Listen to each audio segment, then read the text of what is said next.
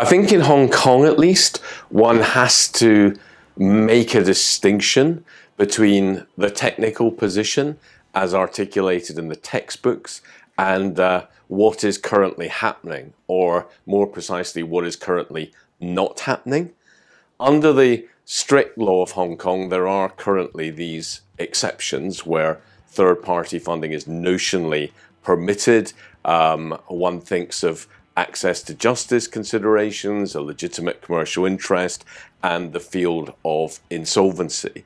But the reality is that the definitions and parameters are shrouded in uncertainty, and as a result, practitioners simply aren't prepared to take on the risks of being involved in cases where there is third-party funding, particularly in the field of arbitration, where none of the three supposedly recognized exceptions are likely to apply.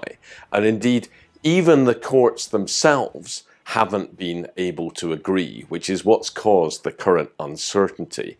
As long ago as 1995, in the Canonway Consultants case, Mr. Justice Kaplan, as he then was, appeared to have given the green light to third-party funding in arbitration. He expressed the view that there was absolutely no room for the application of the ancient relics, the doctrines of champerty and maintenance, in the context of a private justice system such as arbitration.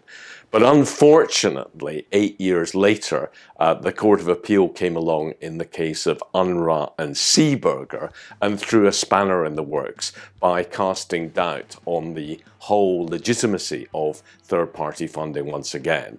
And that's why in Hong Kong we have had, for the last 9 years or so, this climate of complete uncertainty, and nobody will use third-party funding. No practitioners will want to be associated with cases in which there is third-party funding until the law is absolutely crystal clear.